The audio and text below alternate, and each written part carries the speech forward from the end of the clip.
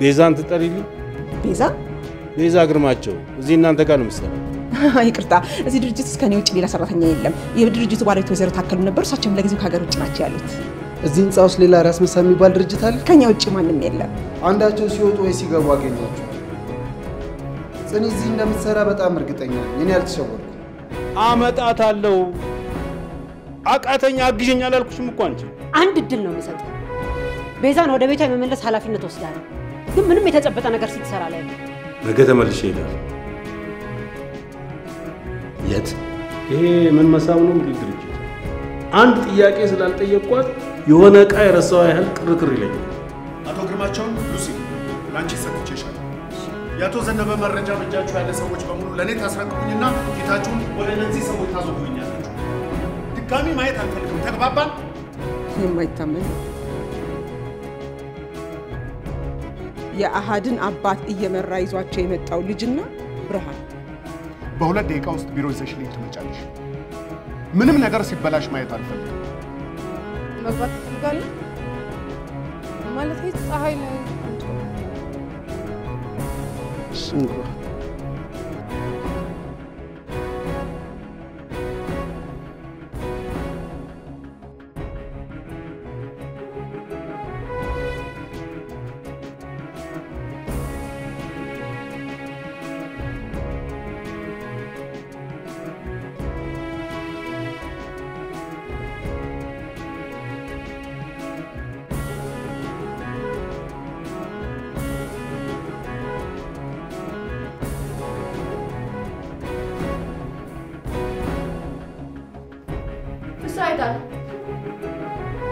አለሜ ነሽ አለሜ እንዴት አወቃት ምን አለሜ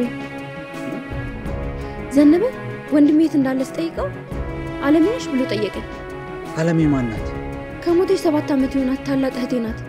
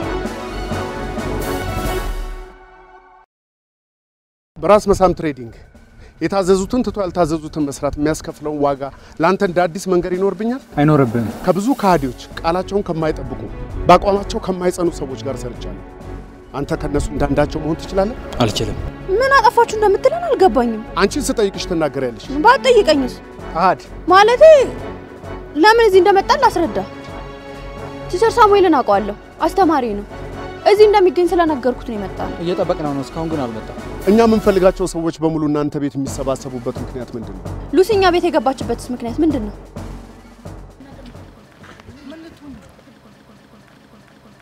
እሱ አሪፍ መሆኑ ነው አንቺ ምን አገባሽ ንገርልኝ ብዬሻለሁ ምንድነው ሰላም ነው አይ ሁሉ ነገር ሰላም ነው ጠፍተሻል ሶፎንያስ ቤት አለ ገና አልገባው ንገሪው እናቱ ሆድ ተመልሶ ቢገባ እንደማንለቅ ማን ነው ሶፎንያስ የት ሄዶ ነው ስልክ ሲደወልለት አያነሳም ሰፈር አይውልም ደሞ ንገሪው አንለቀው ላፕቶፑን ያምጣ ፍራታት ጅማንች ለኔ ተይልኝ ይጂ በቃ ወደ ስራ ለምንድን ነው የምትሸፋፍንለት ይሄን ድራማ እንፈልገዋለን አንፈልገው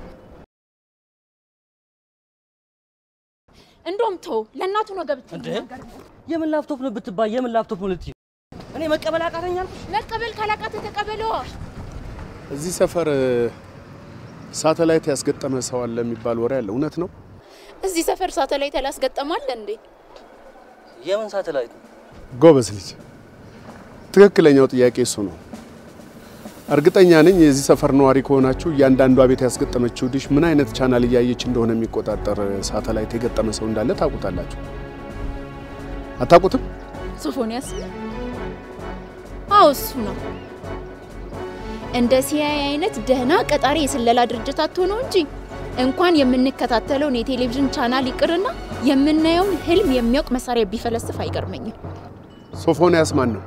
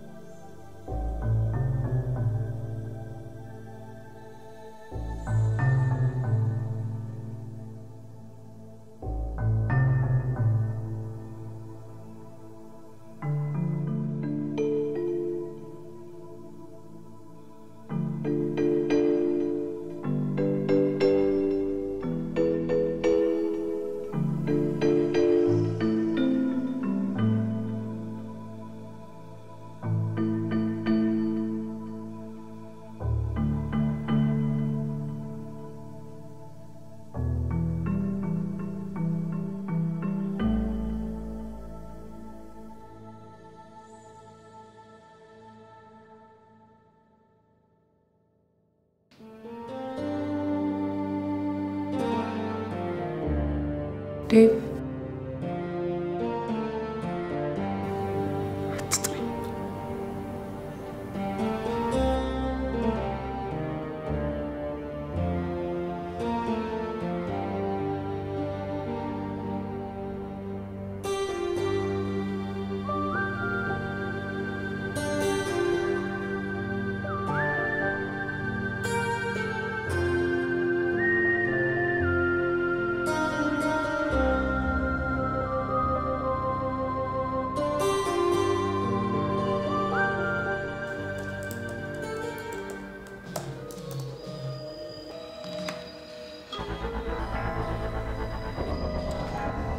ምን ፈለግሽ?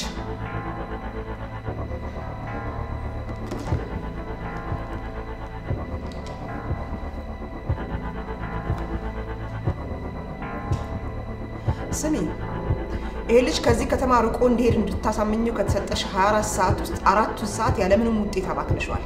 እንኳን ያናግረኝ ለኔም አይፈልግም እኮ። ካልቻልሽ ትወጫለሽ፣ እኛ እንግባበት። እኔ ጨርሰዋለሁ፣ ትንሽ ብቻ። ተጨማሪ እርዳታ ካስፈልገሽ ምልክት ስጪ።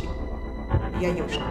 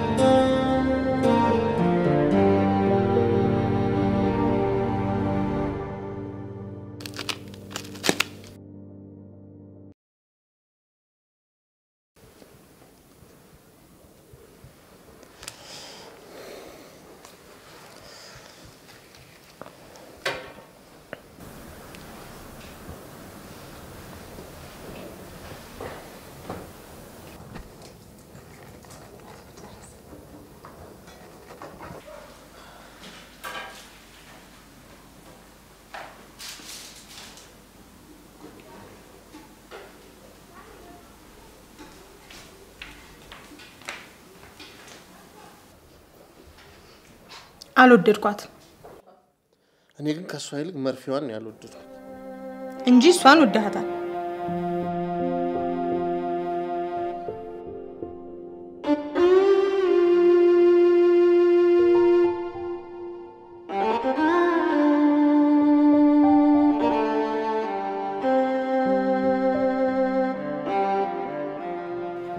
አንተ ወላጅ አባቷ ብትሆንም ዓለሜ እኛ ከወለድናቸው ልጆች ሳንለይ ያሳደግናት ልጃችን ናት። ምን ሆና ሞተች? በመኪና አደጋ አልነኩ። መቼ? 7 ዓመት ሆናት። ስንትስ ቢሆን ምን ይጠቅማል? ሙት ዓመቷን እንዲያወጣ ነው። እኔ እስከማውቀው ድረስ ገና ሳትወለድ ልጅነቷን ክዷል። አሁን መች ተወለደች መች ሞተች የሚለው ምንም አይጠቅምም።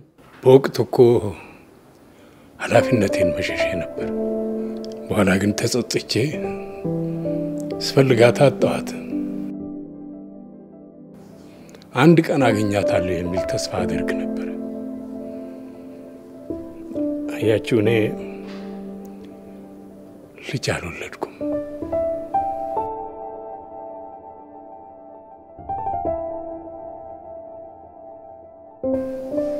ምን አይነት ልጅ ነበረች?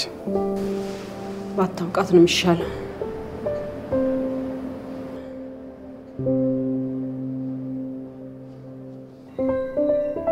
አቶ ዘነበ ይበቃናል።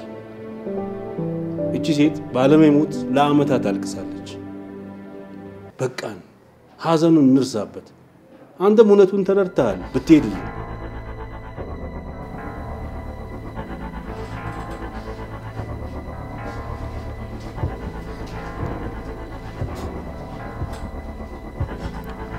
ሉሲ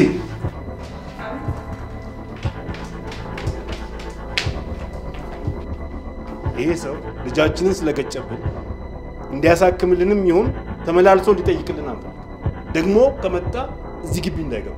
እሺ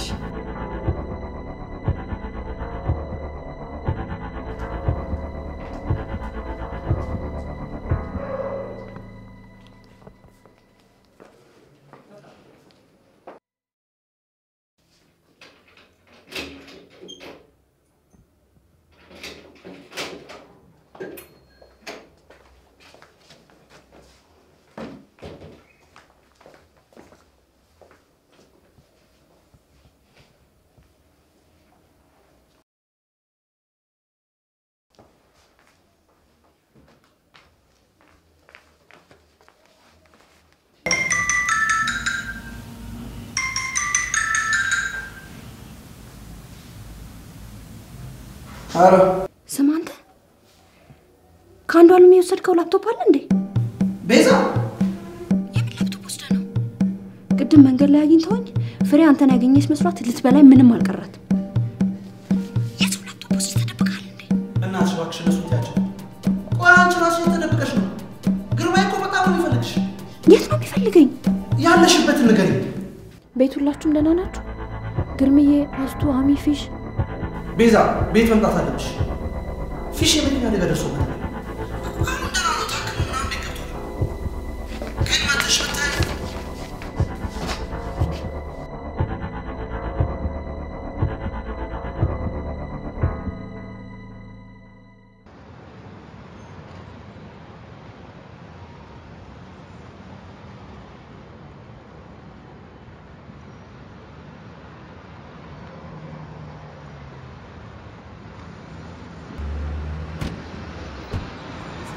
አዲስ ነገር ካለ ደውሉልኝ።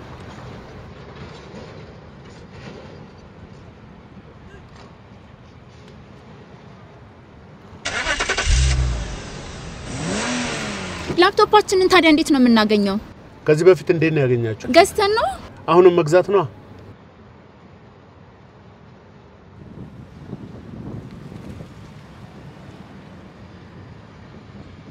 ምን አይነት የሳተራት ነሽ አንቺ? አደጋ ያለውና የሌለው ነገር አታውቂም? ይቅርታ አትበይ። ከዚህ በኋላ ይቅርታ እንዳትጠይቂኝ። ስልክ ትደውያለሽ? ምን ሆነሻል? ላንቺ ብዬ ምን አይነት ስህተት ውስጥ እንደገባው አታውቂ? እና እኔስ ቅድም ላንተ ብዬ ዋሻው አይደል? ሳሙኤል እኛ ቤት ይመጣል ያልሽውን ህፃን ልጅ ነሽ አንቺ? እንደዚህ አይነት እጅና እግር የሌለው ውሸት ይዋሻል? ይመጣል? ኧረ እሱ መጥቶ አያውቅም። ይቅርታ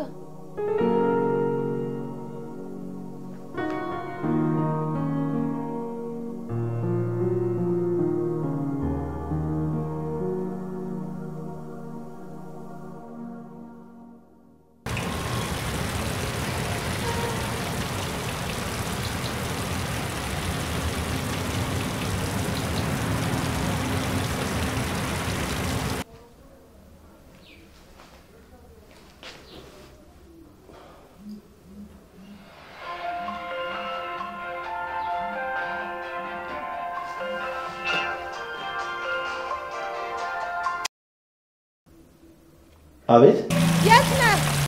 ማንሽ? አመት በዓል ነኝ። ወደ ቤት እየመጣሁ ነው አለ። አልመሸም? ቢመሽስ? ይምሻ።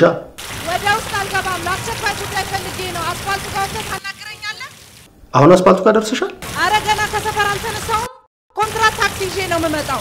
እንግዲያው ልክ ታክሲ ስትሽ ደውይልኛ። ተነስቻለሁ። በቃ ውጣ።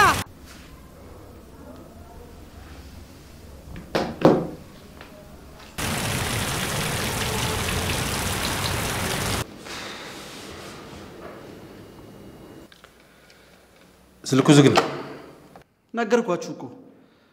ለኔም ከደወለችልኝ በኋላ ደጋግሜ ስደውል ስልኩ አይሰራም። ቆይ በትክክል ምንድን ነው ያለች? ምንም አላለችኝም።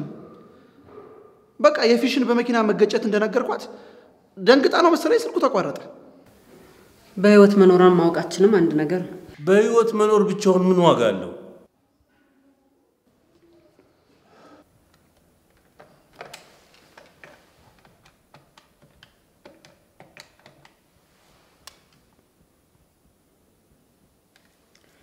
የምልጅ ስልኩን አጥፍቶታል።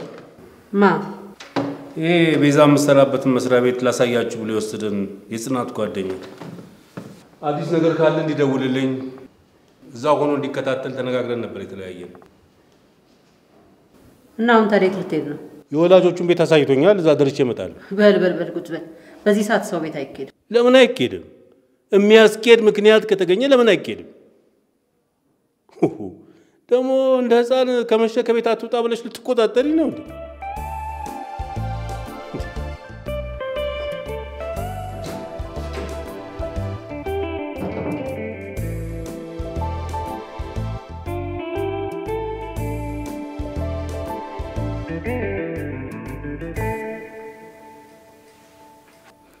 መሄድ ትችያለሽ።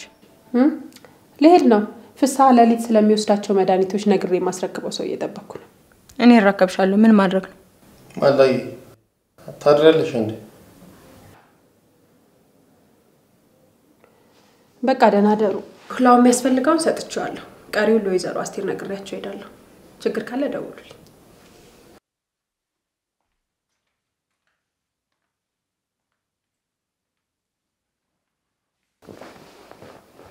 እሺ ከየት እንጀምር? ብዙ ያልተነገረኝ ነገር ያለ አይመስልም? እንዴት የመኪና አደጋ እንደደረሰብህ፣ ለምን ቤት እንደመጣ፣ ስለ አለሜ እና ስለ አዲሷ ነርስ እንዴት እንደምትነግረኝ ስታስብበት ቆይ። ሁሉም ሰው ከተኛ በኋላ እኔ እናንተ ብቻችንን ቁጭ ብለን እውነቱ እስከሚወጣ ድረስ እናነጋለን።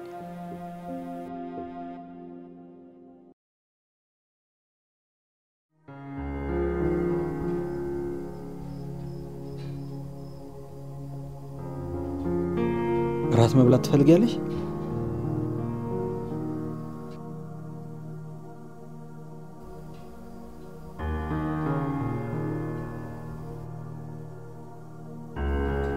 መተኛ ትፈልጊያለሽ?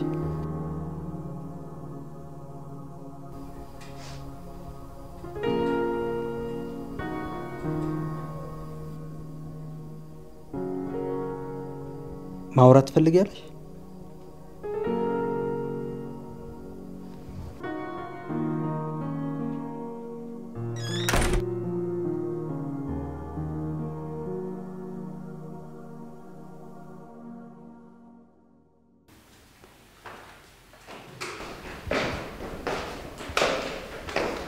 ችግር የለውም። በቃ እንደውም ሶፎንያስ ይሸኝሻል። ኧረ አያስፈልግም፣ እኔ ራሴ ሄዳለሁ። በፍጹም እሺ አልልሽም። ከስራ ሰዓት ውጪ አስመሽተንሻል። ያንቺ ደህንነት የሁላችንም ጥቅም ነው። አትሳቀቂ። እሺ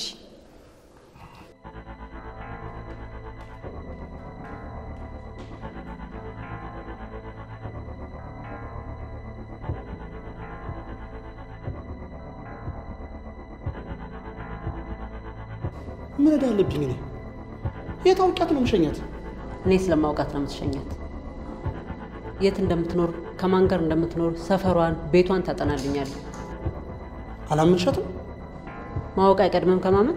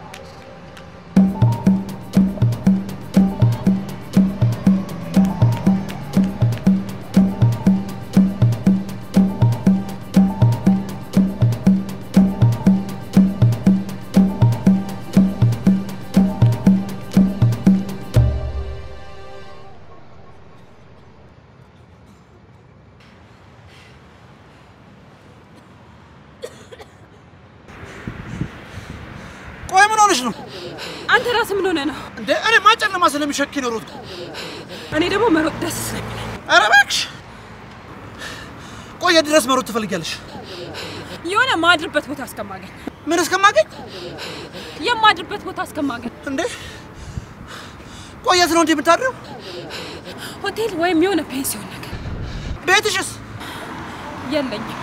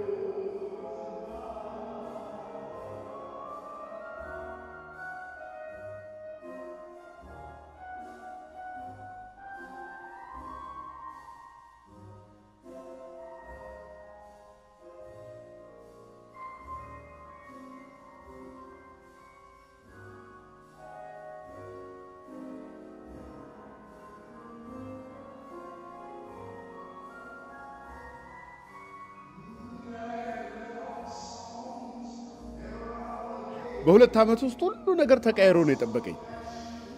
ሰው ተጠራጣሪ ሆኗል። ከተማው ፎቅ በፎቅ ሆኗል። የሀብታምና የቆነጃጅት ቁጥር ጨምሯል። ጋዜጣው የለም እንጂ ጋዜጠኛ በዝቷል። በጣም ይገርማል። እባክህ ወንድሜ አትታዘበኝ። ገና ትላንት ነው ከእስር ቤት ተፈትቼ የወጣሁትና በጣም ደስ ብሎኛል። የነጻነት አየር ነው እንደዚህ የሚያናግረኝ እና ይቅር በለኝ።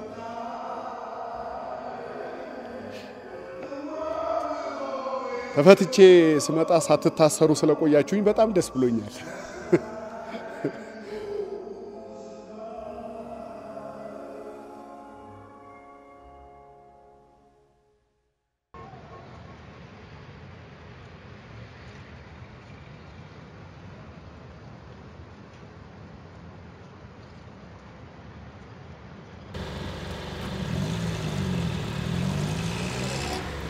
ምን ሆነሻል?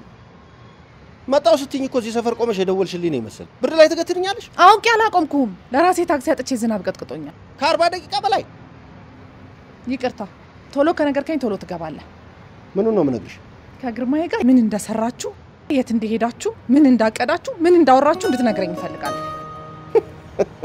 መቅረጸ ድምጽ ይዘሻል? ወዴት ነው የምትሄደው? ምን እዚህ ጨለማ ውስጥ ብርድ እያንጠረጠረኝ እንደነግርሽ ነው እንደምትፈልጊው? በቤት ሄደን እነግርሻለሁ። አይዞሽ አልባል። ቤቱ ባትኖሪበትም የከፈልሽበት ቤትሽ ነው። ዝናብ መጥቶሻል። ጸጉርሽን ማድረቅ አትፈልጊም? ታዩሽ ምን እንደምትመስይ ራስሽን ባየሽ።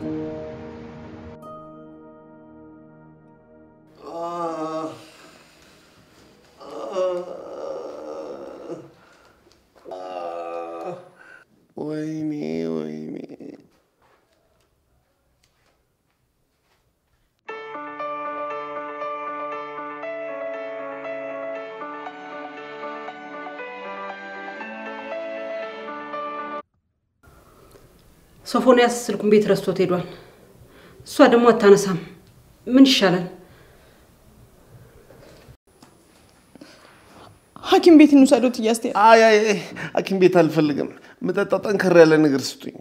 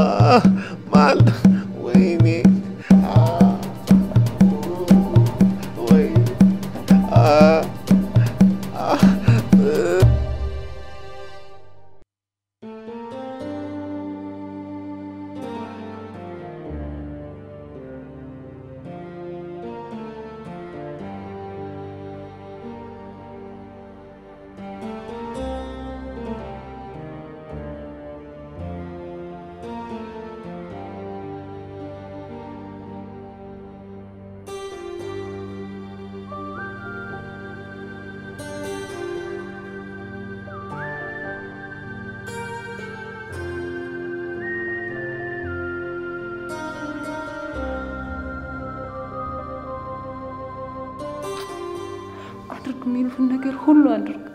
እኔ ከዚህ በሰላም መውጣት ካለብኝ አንተ ላይ ምንም ችግር ሳይደርስ መሆን አለበት። ይሄን ህንጻ ቀድመህ ከኔ ለቀህ ውጣ። ችግር ውስጥ መሆንሽን አላወቅኩም ነበር። ይቅርታ። በማታውቀው ነገር አሳልፍ የሰጠው ያሉህን ሁሉ እሺ በልሽ ለኔ ስትል።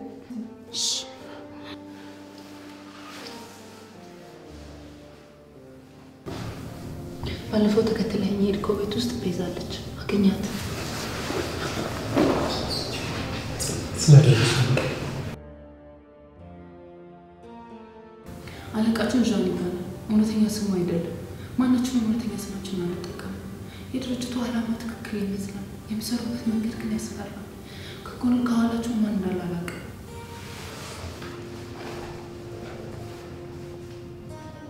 ጽጌ ወድሻለሁ። እኔም እወድሃለሁ ዴቭ። የቤዛ አባት ግርማቸውና ሳሙኤል የራስ መሳም አይን ውስጥ ገብተዋል። ተመልሰው እንዳይመጡ ንገራቸው። ሉሲ የምትባል ሴትም እንዲጠነቀቁ አስረዳቸው።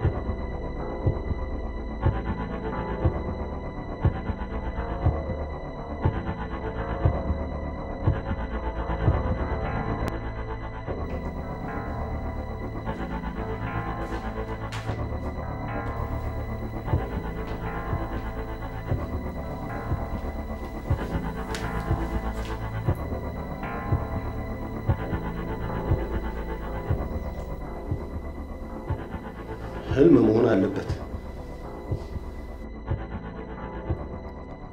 ሌባ ገብቶ ነበር ማለት ነው? እዚህ ህንፃ ላይ ሌባ ምን ፍለጋ? ታዲያ ማን የሰው ቤት ሰብሮ ገብቶ እንዲህ የሰው ዕቃ ያተራምሳል? ስወጣ በሩን ቆልፌ ነው የወጣሁት።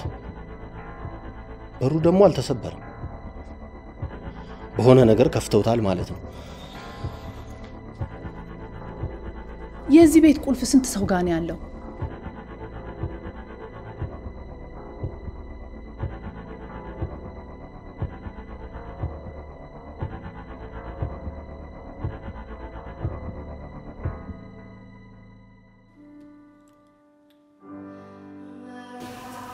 ሳትበላ በፊት ብላ ሳትያዝ በፊት ገንዘብ ያዝ ነው ጨዋታው።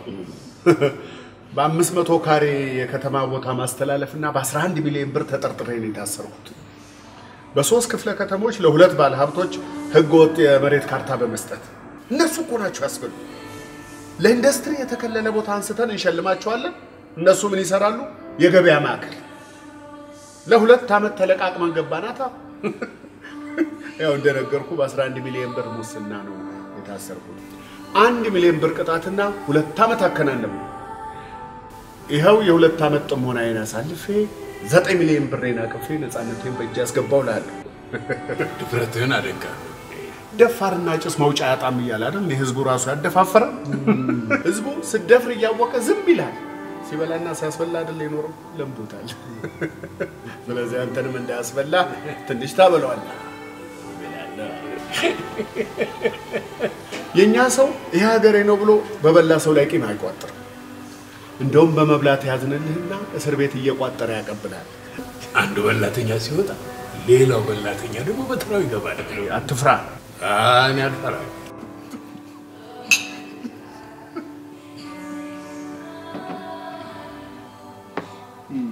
ቁልፍ ቦታዎችንና ቁልፍ ሰዎችን መያዝ። ህገወጥ ማለት ምን ማለት ነው? ህጋዊ ሆነ እስከሰራ ድረስ ሁሉም ቦታ ሰው ይኖር። ሞኛቱ ልማታዊ አይደለም ብሎ ማን ይጠይቃል? ደሃ ነበር ከድህነት ሳትወጣ ትሞታለህ ተብሎ የተፈረደበት ማን ነው? ገንዘብ የኢኮኖሚያችን የደም ስር። ህዝቡ ተመችቶት ዝም ካለ እኛም ይመቸናል። የሚደፈን ቀዳዳ ካለ የሚደፍኑ ሰዎች አሉ።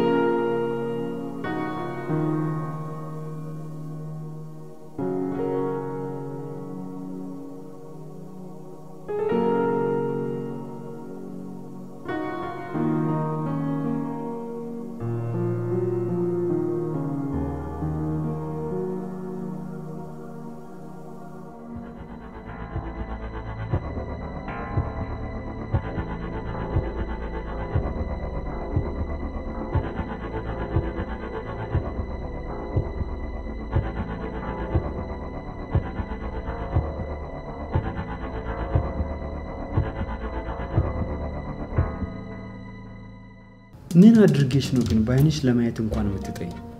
መቼ ናይት ቦታ ነው ደሞ ላይኔ እንደምጠላ አይነገርኩ? ሰው መስዬ ታይሻለሁ ግን ሰው መስለ ትታየኛለህ። ወንድ ነው ማትመስለው። ይደርሳል። ያው ታክሲ ልጅ ነው ታክሲ ልጅ ነው። ሳታጠፋ በፊት እንድደርስባት እኮ ነው ቶሎ ሂድ እምልህ። አስቴርም ወደሱ እየመጣች ነው። ልክ በር ላይ ስትደርስ ደውልልኝ። ይሄን ቢሮ ለቀህ ከወጣ በኋላ እንኳን ተመልሰህ ልትመጣ ወደ ህንጻው ዞረህ አታይ አለ። ብርሃንንም አትፈልጋት። ብርሃን ማናት? እኔ ነኝ። እኮ አልገባኝም። ስለምንድን ነው የምንነጋገረው? ማወቅ ስላለብኝ ሁሉ ስላቶ ዘነበ ስላለሜ እዚህ ቤት ውስጥ ህክምና ለምን እየተደረገልህ እንዳለ ውስጥን ስለሚበላ ነገር ነው። ውስጥ የሚበላኝ ምንም ነገር የለም። አውቃለሁ ፊሽ። ስትዋሸኝም አካል ብቻ ከኔ ጋር ሲሆንም በደንብ ይገባኛል። ደደብ አይደለሁም። እሺ